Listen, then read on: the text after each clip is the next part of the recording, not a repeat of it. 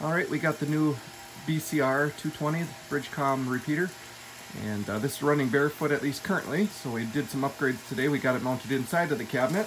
As you can see, it's got the front, normally when you front rack mount it, the front handles would stick out, and then of course the cover, if you look on it, would actually not be able to shut, so mounted it on a shelf, got it tucked right behind the rack, and sitting on that shelf, it's pretty stable. Tiny little bit of rock, but we have some felt pads that it sits on. Did ground it, and then ended up scraping off some of the powder coating on the back to ground it.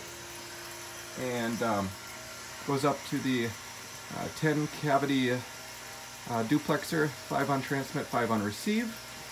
RG142 cabling, a little bit more flexible for applications like this, and then BNC. So N in the back to BNC, which the duplexer came with. It's been around a long time, but it tunes up well. And then it'll go over to, again, more grounding.